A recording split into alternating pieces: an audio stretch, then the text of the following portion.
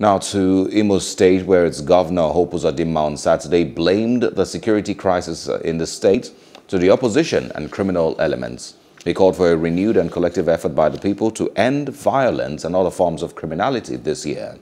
In his New Year message, Uzodimma pledged that his administration would continue to work in concert with security agencies to ensure a safer Imo in 2022 and beyond.